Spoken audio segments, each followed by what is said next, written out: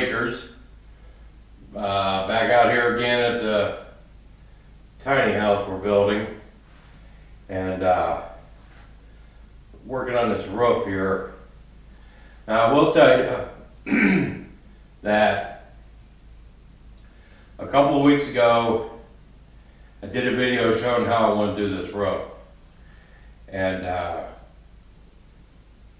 then I read the comments, waited to see what people had to say and all of the issues that were coming up, and did some more research, did a lot of research, and then tried to figure out, you know, snow loads and lateral movement and uplift and all kinds of structural engineering type stuff.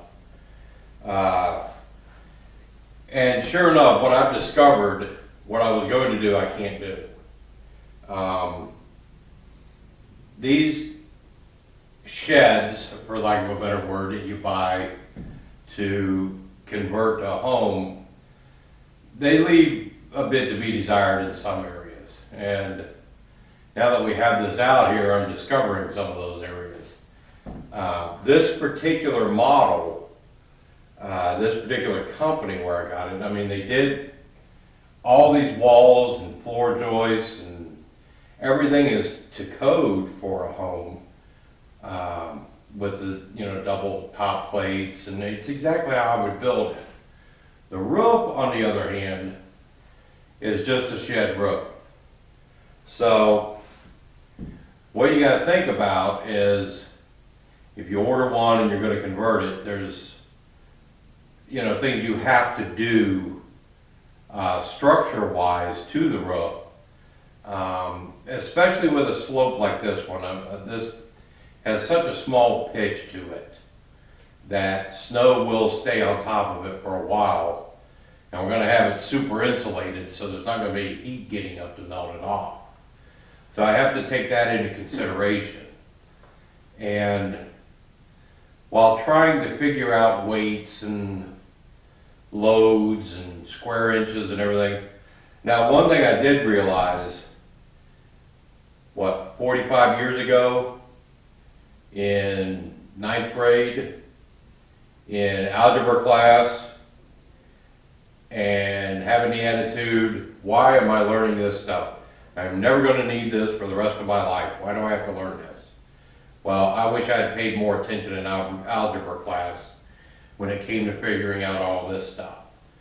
So what I'm going to do is show you how I'm going to approach this now and what we're going to do with this ceiling or this roof in order to bring it more up to code and make it more safe. I don't want to, you know, the thing is, I want this to last 25, 30 years.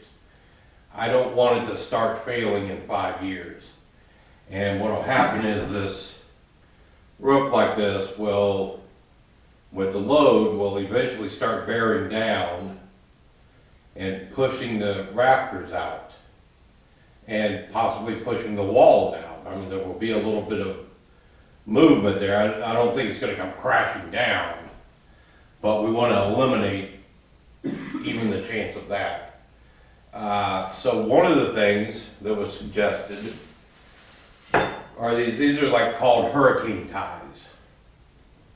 They're called rafter ties, but a lot of people haven't called them hurricane ties. Because what it'll do, if I get this close enough,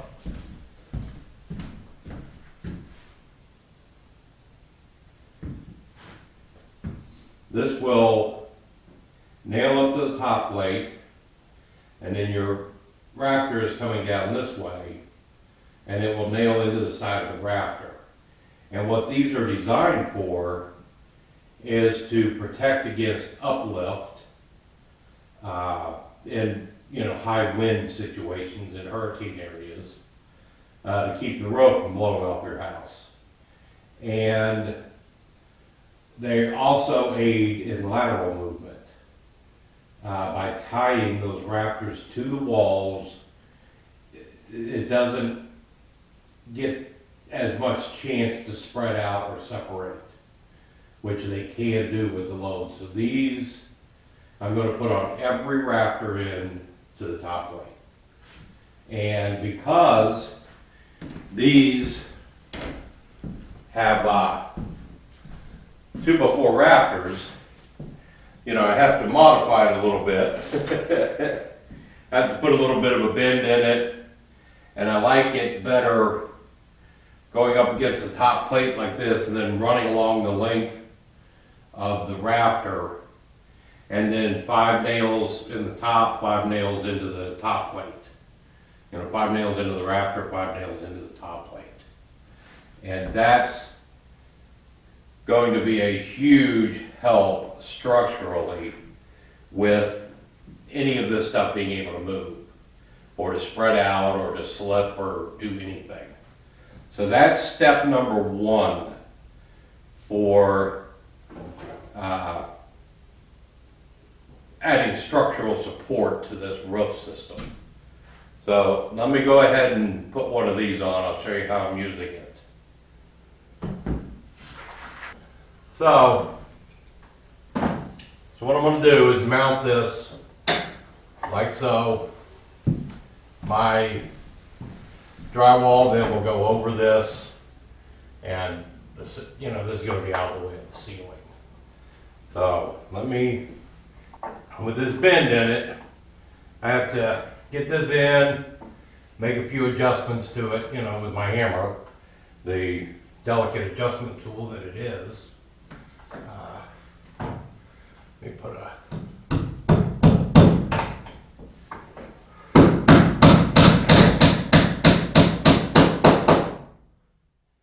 couple nails in.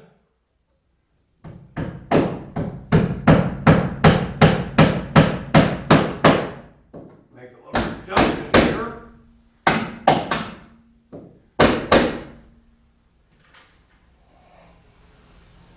Got some more nails in.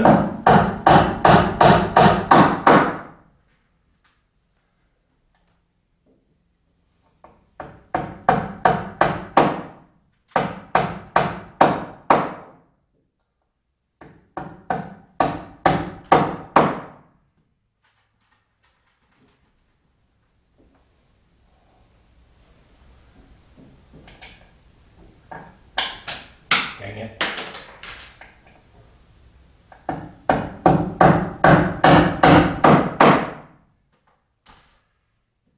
It's cold in here, by the way.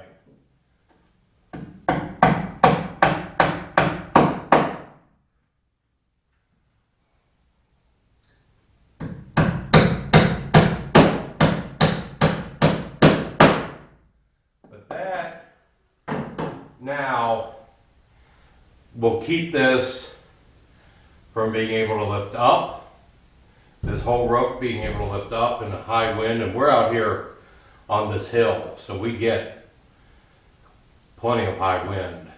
And so it's not a bad idea to have it anyway.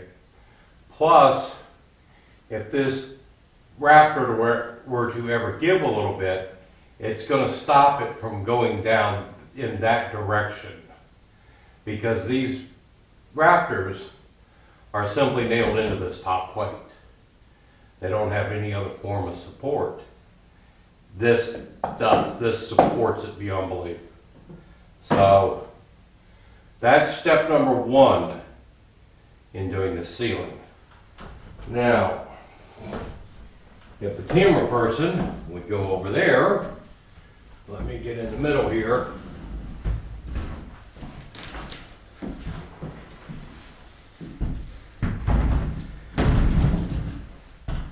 And what started this whole thing was I wanted to remove this. And this ties into the walls together. Absolutely cannot remove this. So I have to work with this. You know, my original plan was to get rid of this and run collar ties across here. But I can't do that. I talked with a friend of mine who builds houses for a living. He said, no, you can't remove that. And I talked online with a structural engineer. I sent him pictures, to get his advice, and he said leave those in there. If you really want to make it strong and make it the way it's supposed to be, then add one of these every 4 feet. So every other rafter is going to get one of these rafter ties. These are rafter ties. That's a collar tie. And what that's supposed to do is protect the ridge beam from, keep the rafters from separating from the ridge beam, would be the collar ties. But we don't have a ridge beam here. I'm going to put them up for decorative purposes, so I can bring my ceiling up to a point, run it across, and then down the other side. But what to do with these? Because I don't want to just nail drywall up and have a flat ceiling in here. I need to try to give it the feel of being bigger. So what we'll do, I'm going to put double 2x4s across every other rafter. So every 4 feet, I'm going to have a double 2x4 running across here, tied into the wall and tied into the roof. So instead of them having one every 10 feet, I'm going to have one every 4 feet. And I'm going to have a double. Look here, tall hair. Imagine that. And by doing the double, it serves 2 purposes. I double the amount of holding power. But then, to finish it off, I'm going to take some 1x4 stock and wrap these double 2x4s in the 1x4 stock, probably oak. Then we'll stain it, and it'll look like we have beams running across here. It'll give it a nice effect by having beams running across. And that's the decorative aspect of it. It adds all the structure to it, but it also decorates it, and it will look kind of cool being a small house. The same with the collar ties I'm going to put on. Now those are going to go on every rafter, my collar ties. Again, that's just going to add strength to that structure, and I'm telling you, by the time you put those hurricane straps on every rafter around here, those metal things are going on every one. So by the time all those are on, double 2x4 rafter beams are going up, and a collar ties, you could land a helicopter on top of here. And I don't think it's going to affect it too much. At least that's according to the guy I was talking to online. But that's how you have to add structural integrity to these things. So that's how, I plan on doing it. I'm not going to do anything for a week until I see all the responses, see what people think about it. If there's something I'm missing or something I shouldn't do, I have obviously enough subs who are skilled in this that I'm not, that led me in the right direction. The only complaint I had against you guys doing that was the research you made me do and the studying you made me do and figuring out how to figure all this shit out. So again, that's why I have this channel. That's why I don't do a whole lot at first. I come out here, I explain what I want to accomplish, show how I'm going to accomplish it, upload the video, and then wait to see the responses and wait to see the comments and the suggestions.